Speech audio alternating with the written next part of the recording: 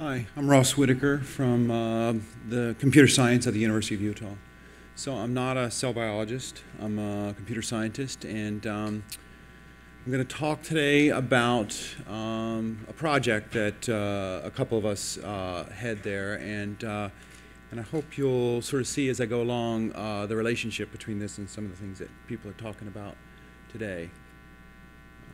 Okay, the next, how do I get to the next slide? This particular key. Okay, gotcha. Okay, great. So the center is the Center for Integrated Biomedical Computing, and it's an NIH research resource, and it's headed by Chris Johnson, Rob McLeod, and myself. And it has as its mission to develop algorithms and software for what we call image-based simulations. And so this is a particular niche that I hope is not so small, and I think is relevant, which is that we had noticed over the years that a number of our collaborators were coming to us with a certain class of problem, and these problems fit into a certain kind of paradigm. And the paradigm went something like this, that they have volume data, typically lots and lots of it, and they somehow want to use that volume data to sort of generate or guide simulations. And so the typical pipeline for achieving that looks something like this, where you start with some image processing, where you typically have to segment or filter somehow that data. And then from there, you typically go into some sort of geometric representation. And then those geometric representations eventually feed some sort of direct biomedical simulation. And then sort of overlaying all of that is a whole set of visualization tasks. And so that's sort of how we saw this particular set of problems. So really then the center has kind of three sort of aspects to it, and one is algorithms, and two is software, and three is applications. And so I'm going to talk today, I'm really going to start by talking about just some examples of applications to give you a feeling for the kind of work that we do and sort of how the software fits into that. And then I won't talk too much about algorithms, but you have to imagine that behind all this are a bunch of bioengineering and computer science PhD students who are trying to get degrees and things, and so there's a lot of technical work, and I won't really dwell too much on that today.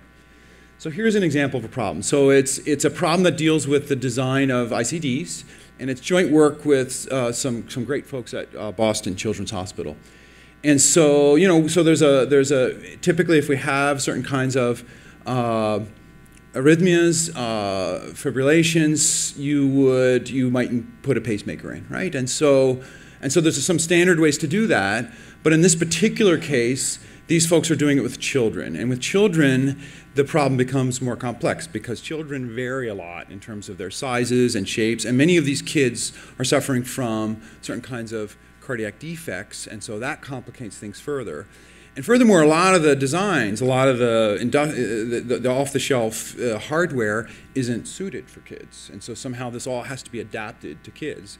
And so this raises the question with a particular kid, how do you go about configuring this thing, knowing that the rules don't really directly apply from adults? And so the idea was to use simulation to do that. So the steps in a process like this would go something as follows. You would need some tools. You'd start probably with a CT, and you'd need some tools to sort of help partition this CT data into various tissue types. And then once you have all those various tissues, you'll build a mesh, some sort of a 3D mesh from those things. In our case, we're looking at sort of body-fitting tetrahedral meshes.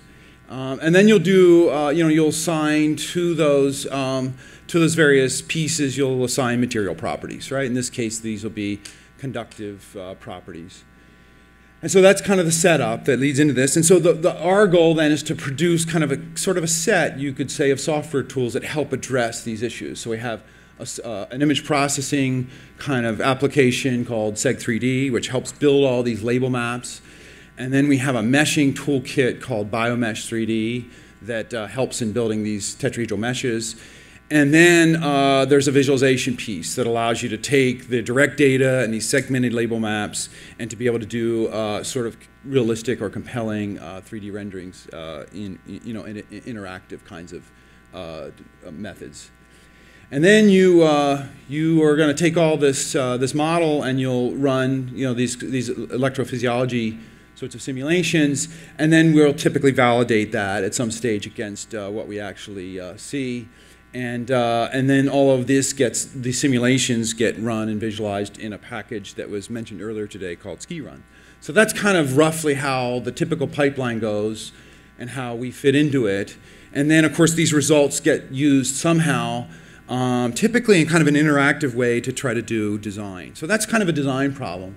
So here's a different problem, also cardiac.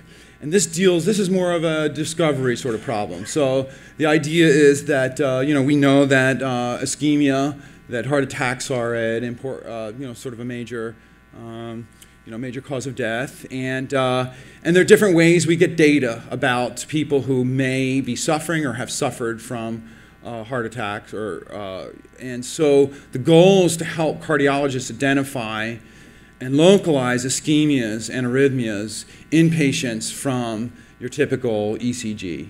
Okay, and this is not a very fine. How should I say it? It's an error-prone process, and yet very important. So the idea then is to somehow help inform this process by what we'll call sort of generative models, and that is to say we start with sort of these component-wise heart models, and we can simulate various kinds of ischemia. And then we have, from the similar pipeline you saw earlier of segmentations and mesh building tools, we can build up these models of the heart. And then we can solve reaction diffusion equations on those heart models, certain kinds of propagation equations, and then look at how various ischemias would affect the status of the electric fields on the chest. And so that's another typical sort of paradigm that we work in. So let me just talk about one more. I have a few minutes left. This is work that we do with our bioengineering department, Jeff Weiss and Andy Anderson. They do biomechanics. And so they have already a pipeline, they call it FE-Bio, to be able to do these kind of solid mechanical simulations.